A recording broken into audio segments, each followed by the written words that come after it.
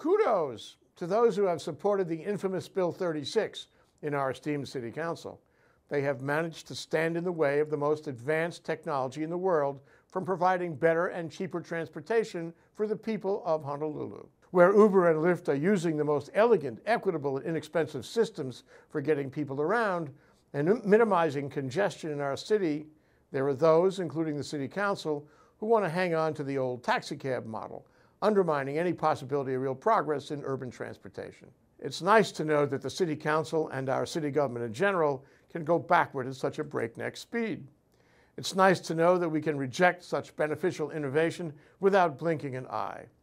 It's nice to know that we can disregard 3,000 driver jobs without hardly thinking. It's nice to know that we can politicize yet another public service, all to the damage and detriment of the public. Who will stand up for Uber? Who will stand up for Lyft?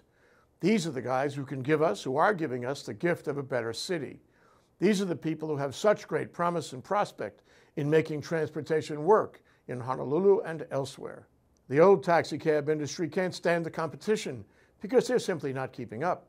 They know that if given the chance, the people of Honolulu will choose Uber and Lyft every time. So they beat up their more progressive competition the old-fashioned way, by political manipulation. It's not noble, right, or fair to Uber and Lyft or to us, the public, who need better transportation so badly. It's not noble, right, or fair, but it's the way things are apparently being done in Hawaii. Of course, it's only a matter of time before this is all made clear to everyone, but by then it may be too late. Fact is that the old guard is standing in our way and damaging our future. Are they serious that the people driving Uber and Lyft cars are dangerous? Ever take a drive with Uber and Lyft? They are us, we are them. They are friendly and upbeat, actually more so than the average taxi driver. And they are better equipped to get us around the city. They do very well, and their prices are significantly cheaper.